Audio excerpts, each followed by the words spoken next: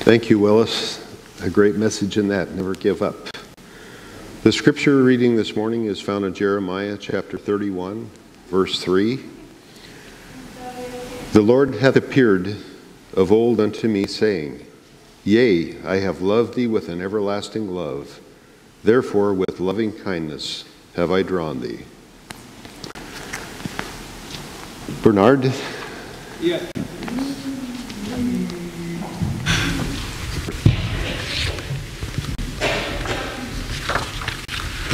Good morning. It is an honor and a joy and a high calling to speak to you this morning. An honor to be back home, so to speak. My wife and I were members here about 17 years ago, members for several years. We were here when the foundation was laid for the addition to the old Richdale Church, and it's now the River Creek Church. And I have come home and have been here for last year or so, back home with my church family. It is a joy. You know, we're here together. We are drawn by His love to worship together. We're here to encourage one another. We're here to just rejoice in the Holy Spirit's presence. And I can feel Him present being here. And the high calling. You know, our wonderful Heavenly Father calls us here to speak well of Him. And this speaking well of Him happens more by what we don't say, by who we are. That reminds me of one of my favorite authors' comment on this that I have right here in my Bible. So let me share this with you. Found in Ministry of Healing 469. No other influence that can surround the human soul has such power as the influence of an unselfish life. The strongest argument in favor of the gospel is a loving and lovable Christian. The Christian's character is shown by his daily life. So we have that high calling to live a life which honors Him, and then He in turn wants to honor us as well.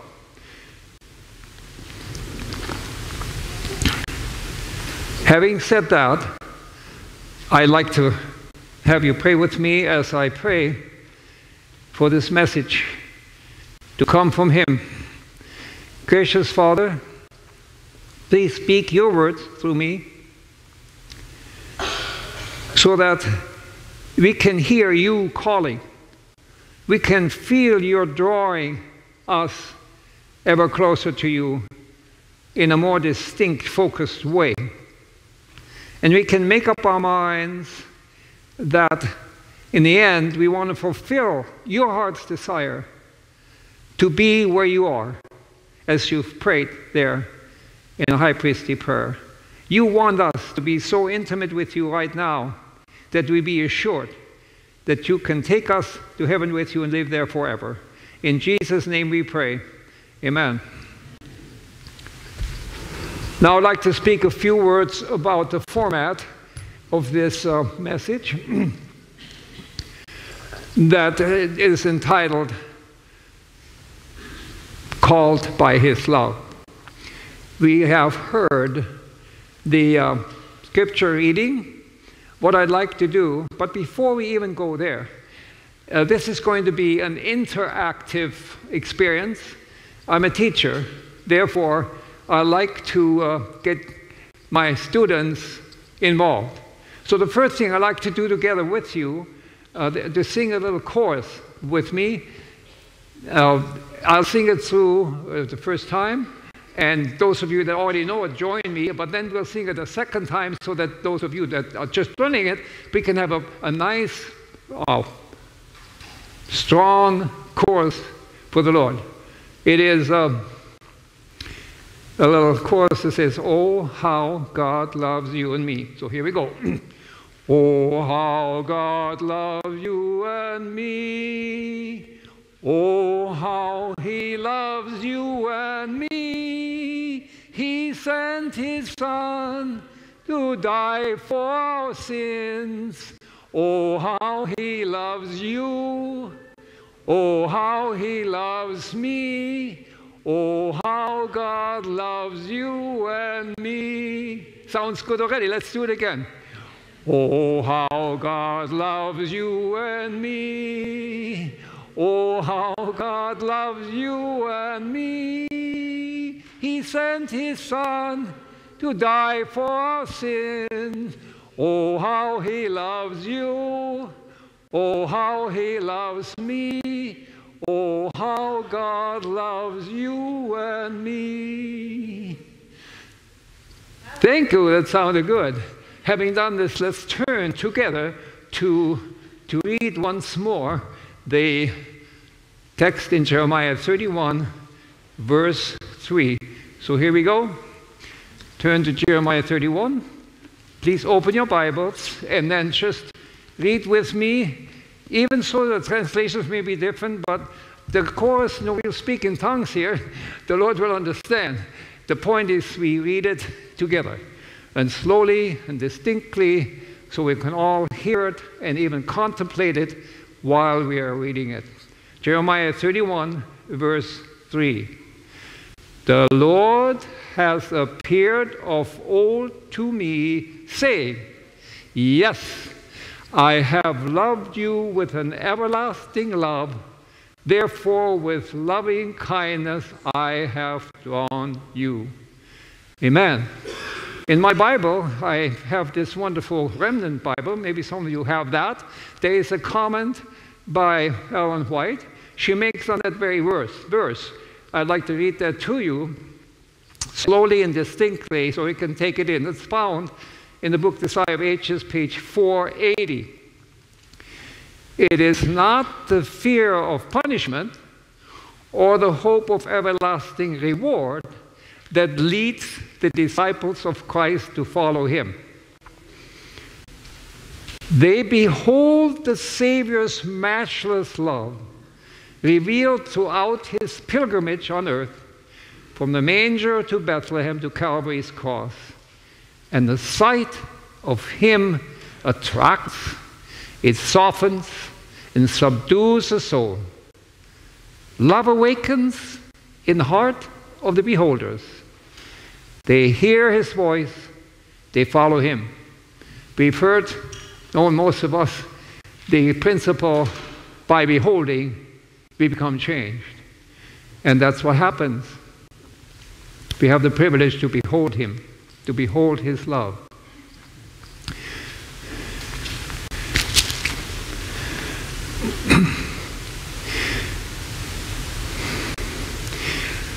My comments here, my faith journey of 72 years is going to be a vast sweep through the history of my life, all about the way that Jesus has drawn me with His everlasting love and keeps drawing me.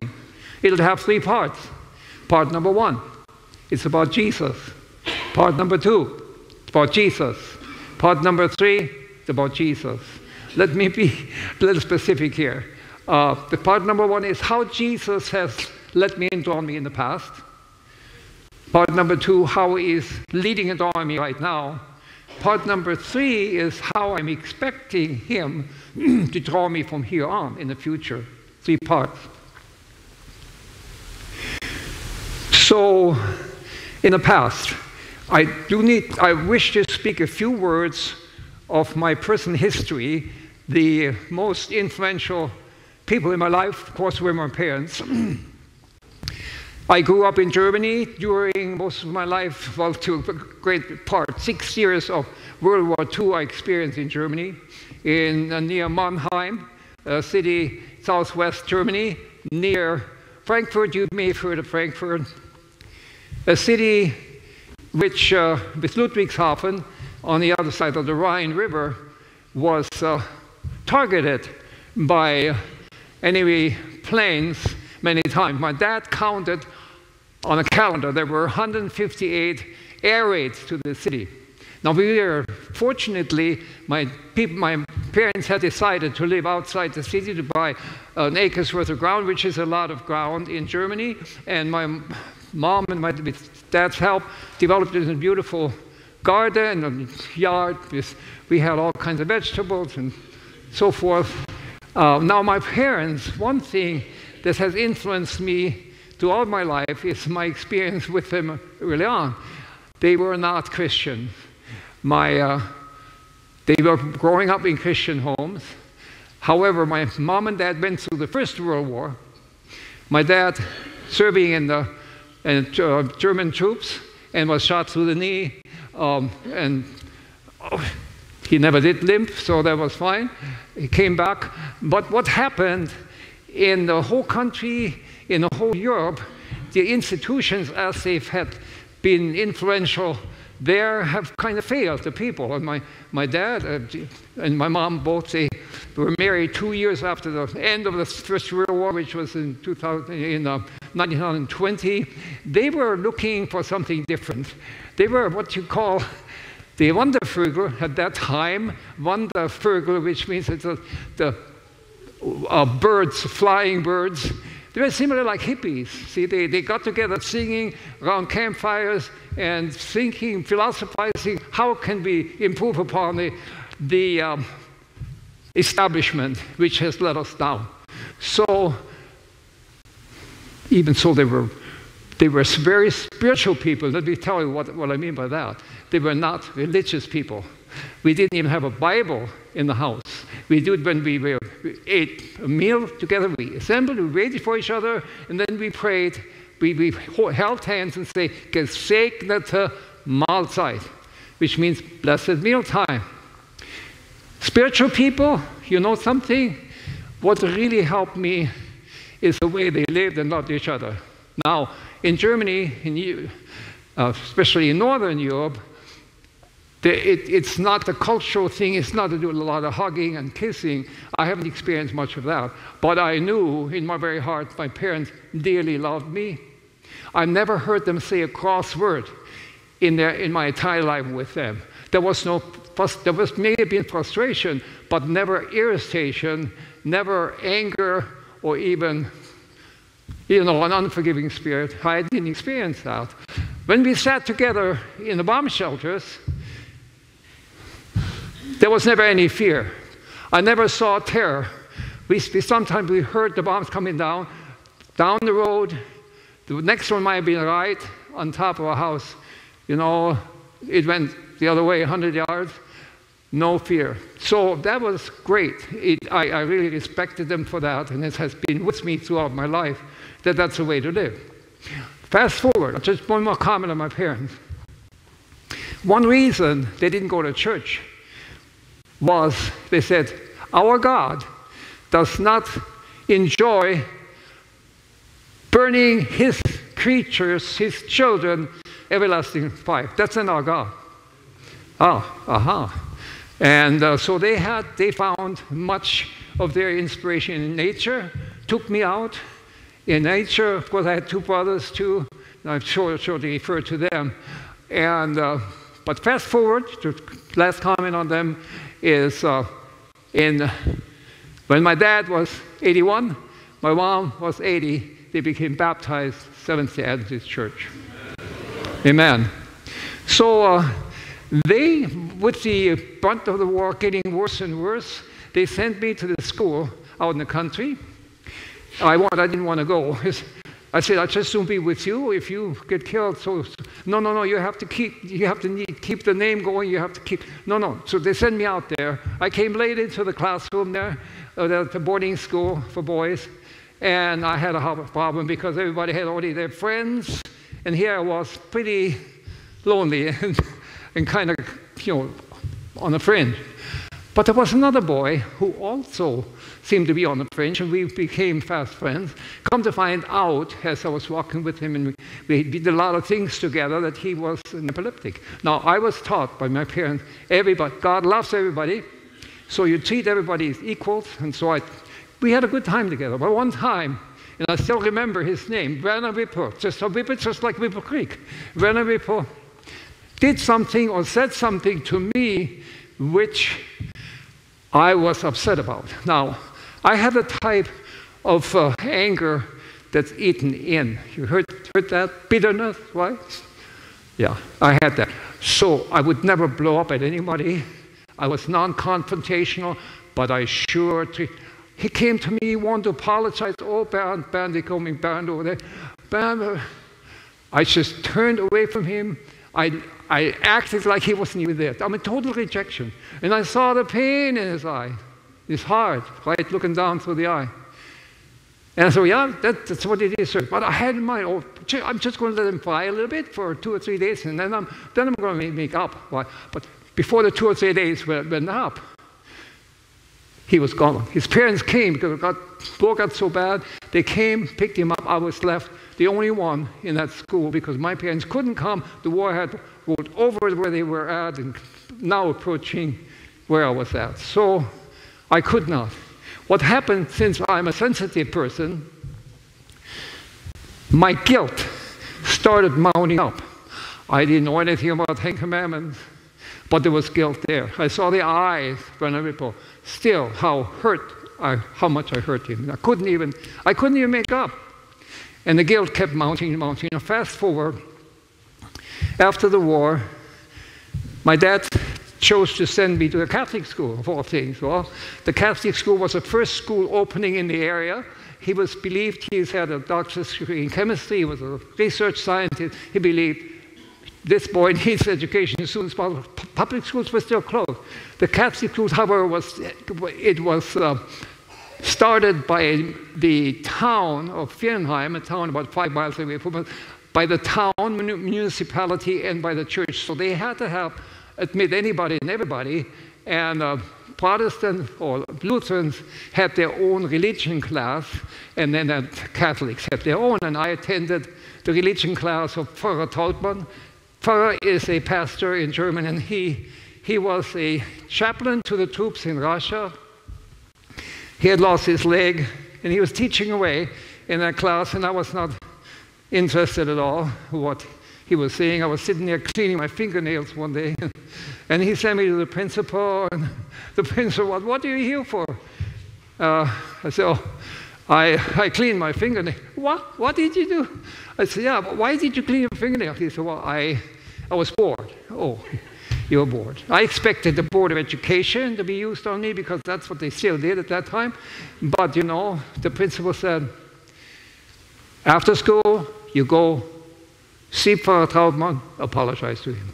And that's just what I did. Yes, sir, that's what I did. I went there to the Lutheran parsonage, very small church, Catholic church, almost like a cathedral there, right? But I went there, and he came down inside his house with his crutches. I could hear him come down, open the door, and I said, oh, he came out. I said, whoa, now, maybe I'm going to get it from him. No, he gave me a hug and said, come on in, I want to talk to you. And so he talked to me. He talked to me about Martin Luther.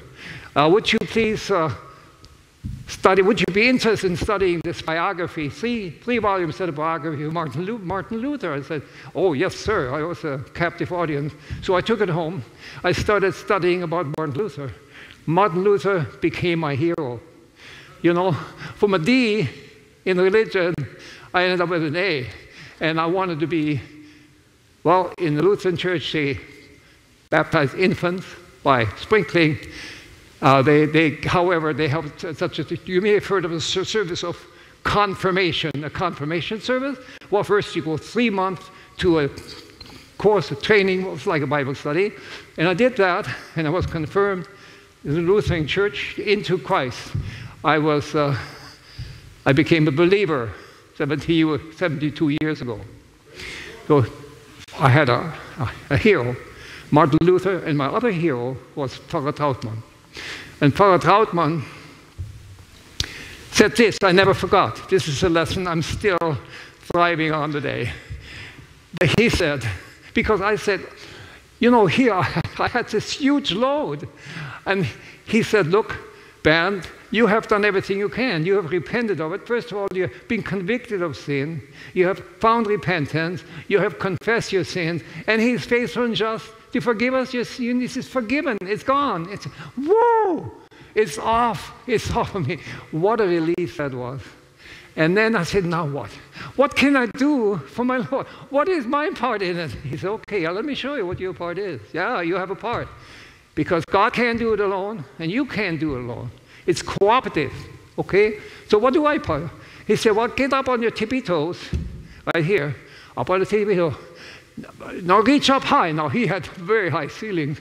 Reach up high, okay? What do I do now? He said, you know what? That's all you can do. God is reaching down with His hand, grabbing yours, and lifting you all the way up. That's all. I said, oh, I see. That's as easy as it is. Well, he said, it may be easy, but it's not simplistic. It may be simple, but it's not simplistic. In other words, our part is admitting that we are unable to handle life ourselves. The only way to recovery is come back to what we've been created for. That is to be created in the image and in the likeness of God. Consequently, we fell. We all partake of the fall with original sin. And then how to come back. As he started to figure it out, he had a plan. He had a plan. However, what we need to do, get up on our tippy toes, so to speak, and reach out to Him to let us pull out of the mire, and He will do it. That's my testimony of 72 years as a Christian, that He has never yet let me down. That doesn't mean He hasn't given me some hard times. No, I shouldn't put it that. That's almost sounds... Let me rephrase that. God has permitted for consequences in my life to take effect. The consequences I have found to never be punitive, which means God didn't come down hard and say, hey, I'm going to let this guy, he's not even doing what I'm telling him. I'm going to let it have him. He deserves it. No, that's not my God. No, He says, Hebrews 12th chapter, I believe, He says, whomsoever the Lord loves, what does He do? He chastises. He scourges every son that He receives. Scourging, ouch! I mean, scourging, this is what Jesus got. 39 really hard hits on the back with, you know what? Anyway, it's serious. So I have received some serious rebukes from the Lord. Always to bring me back.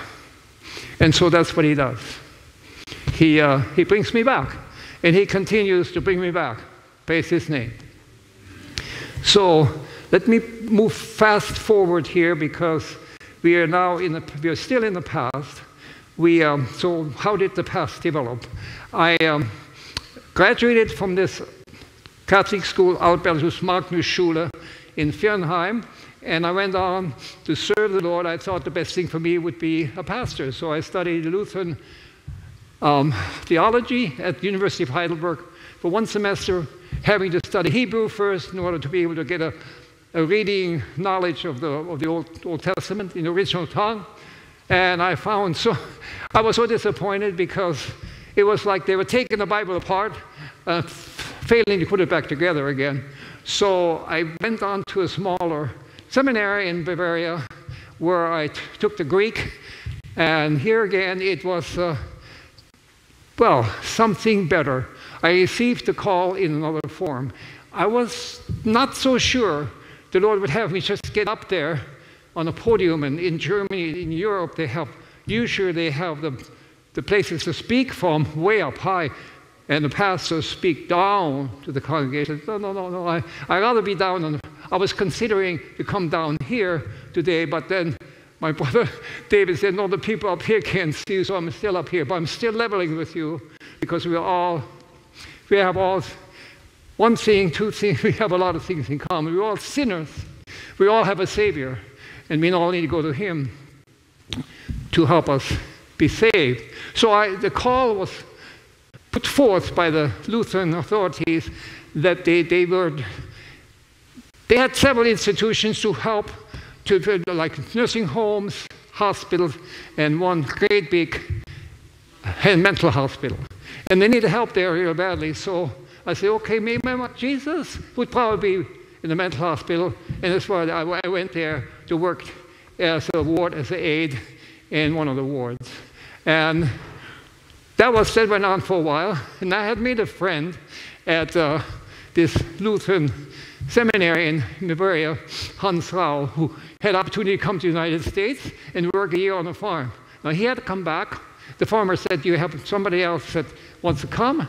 And he said, "Oh yeah, my friend Bernhard," they call me Bernhard over there. Said, so I got to go over to the United States, and I worked on this farm for a year. After that, I wanted to go back. The farmer said, "Why don't you stay?" And I said, "Well, I need to get some more training so I can figure out what to do with my life." "Well, you can do it right here." So I said, okay. So I enrolled at Michigan State University, close to where the farm was, 50 miles away. And I went there, still working on the farm, milking cows in the morning, hitchhiking over to the university and then coming back. And I got acquainted with my wife-to-be, and we've been married for 62 years. Married in a Lutheran church, and now seeking for a community of believers that was a little more, well, going into depth what it means to have a relationship with Jesus and to be genuine, transparent about it. So I switched over to the University of Michigan at Ann Arbor to major in teaching, and there we sometimes went to used bookstores. We found a used book for 75 cents. It was entitled Christian Education by a certain E.G. White. It was 1898 copy. It was a forerunner of what's now known as a book of education. My wife and I read through this very quickly, and we said, we need to find out where this woman comes from. She is inspired. We knew this in our hearts. This woman is inspired. So we found the Church of the Woman, and we became both baptized in the same water in 1963, and that was 55 years ago that I have been a Seventh-day Adventist Christian now. And then fast forward again, because we're still in the future.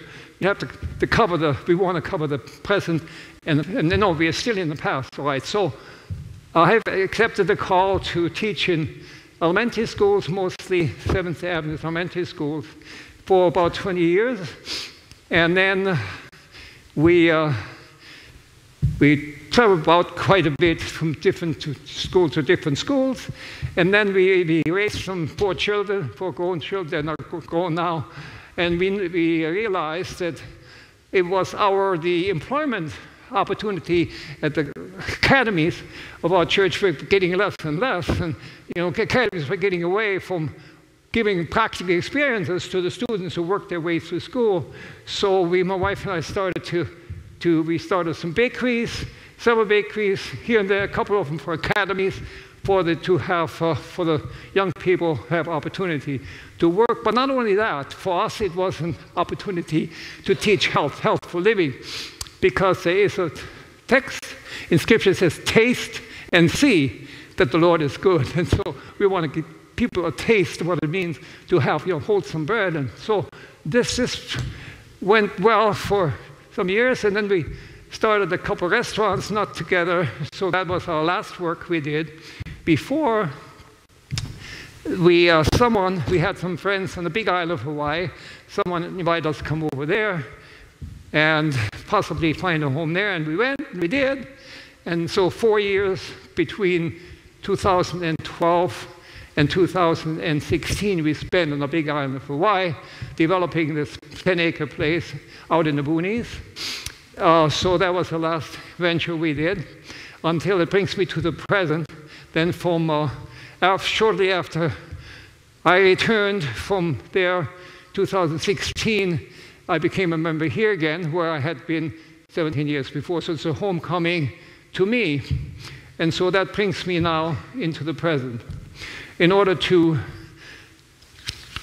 get to the present and get to the text that will highlight the present. Let's turn to John 12, verse 28.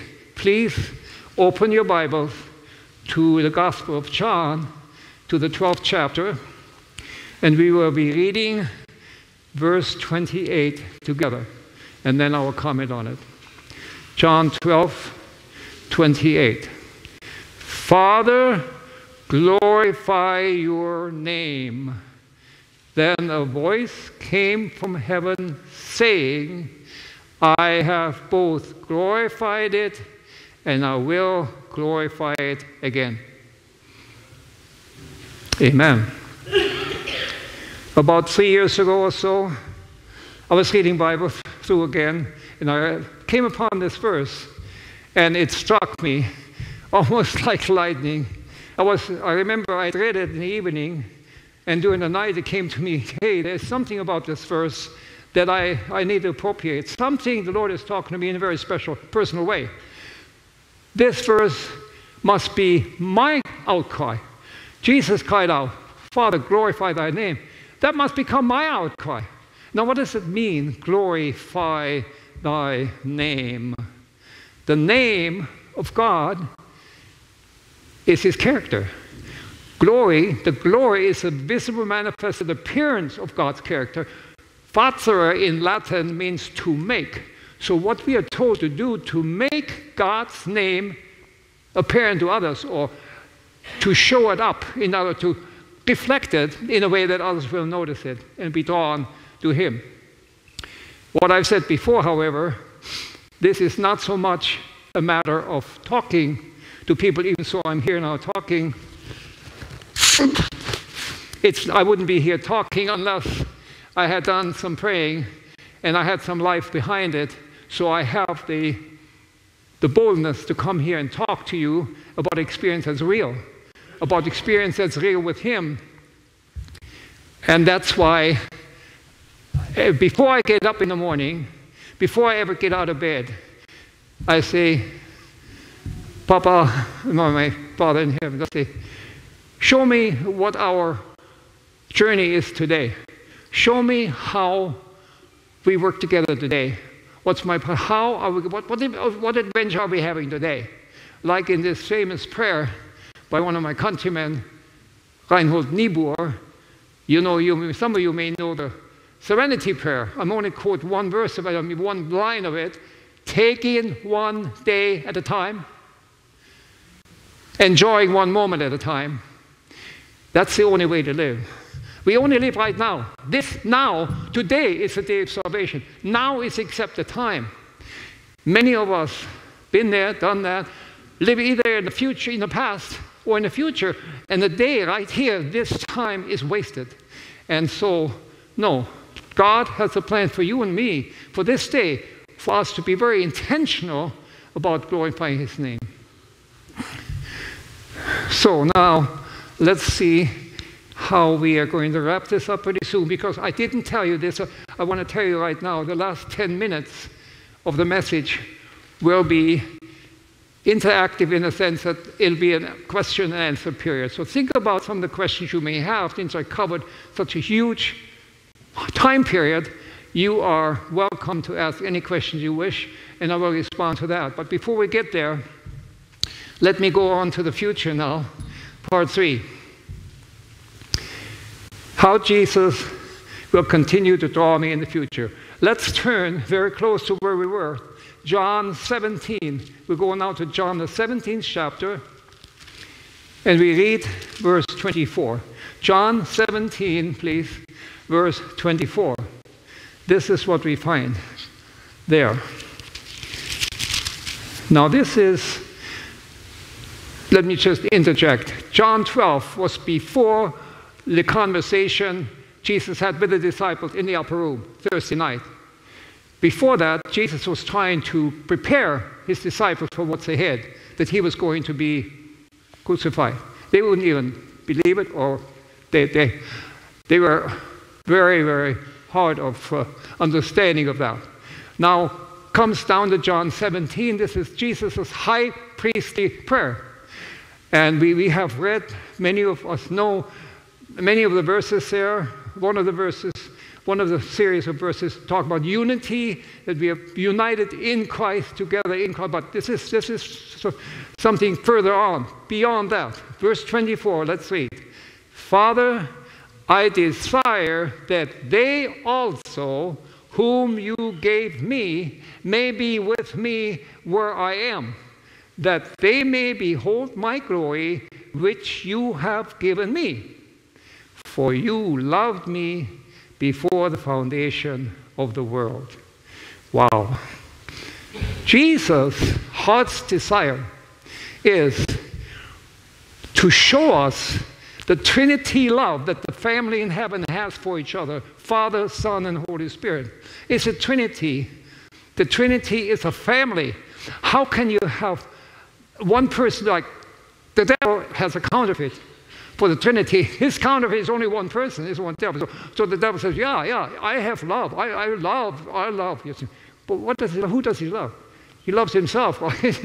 So that is the counterfeit. No, there's a Trinity to show us what real love is like. Now Jesus is saying to you and to me, I want you to be so intimate with me right now, so close that we'll walk right into heaven together.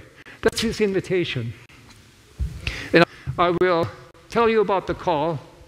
And I have asked Lonnie, would you come up, and he's going to play some soft hymns once I get stopped talking. This is the call. You've heard my heart's outcry. You've heard Jesus' outcry. You've heard my story being drawn by his love. If indeed these few words have made that call, this drawing, more distinct in your life, then come forward. If indeed you have decided, because you hear the drawing, you're yielding to the drawing, that now you want to know, how do I glorify you on a daily basis? Then do please come up. And then I will speak the prayer, the benediction over you once you come up.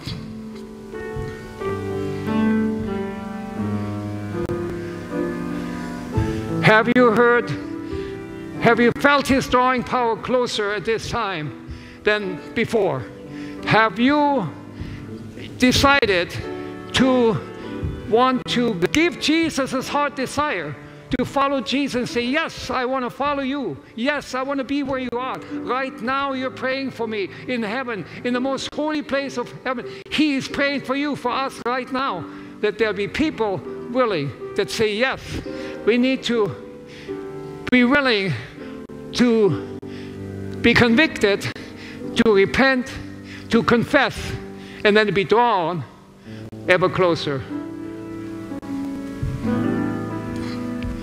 And before I'm going to speak the benediction, I want to explain to you what that means. I'm going to speak the Aaronic prayer. And the Aaronic prayer is talking about a double blessing. God doesn't just have a simple blessing for us, a single blessing. And the double blessing, some people think, I used to think it's just like an ice cream cone. You have one dip, and then you put another dip on, right? That's a double blessing. That's not what the double blessing is about. Let me tell you, the double blessing is about being, when God can smile on us. God wants to smile on us. God wants to favor us. He wants that everybody gets saved. He wants to smile on everybody, but he cannot smile on anybody who refuses to be drawn, refuses to come into Jesus' company and yield to Jesus' desire to have an intimate relationship with him. So in that now, since you understand, let me tell you about a mother. I had the privilege of helping two of my children, two of my daughters be born. The privilege of actually helping them be born. There came a time when my wife, she nursed them all. She nursed them. When the time came when this little one would look up to her and smile, she was ecstatic. Look, baby, smile. You know, this is what God can do. He can smile on us when we get on his page, when we get in tune with him. Always say, Lord, I can't handle it. I want to reach up like I did on my tippy toe, you come down and pull me up. So now we'll pray the Aaronic prayer over you as we close the service. May the Lord bless you and keep you. May the Lord smile upon you and be gracious upon you. May the Lord favor you and give you peace. In the name of Jesus and for his sake, amen and amen. God bless you today and every day.